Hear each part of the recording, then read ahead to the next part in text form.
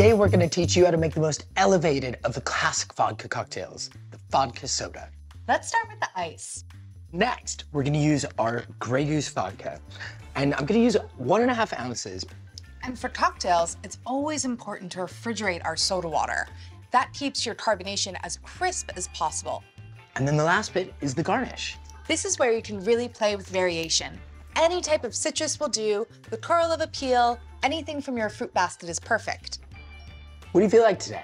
Well, I think today a bit of lemon and a lime. Next, give it a stir, and that's it. Utterly fresh. Just like you.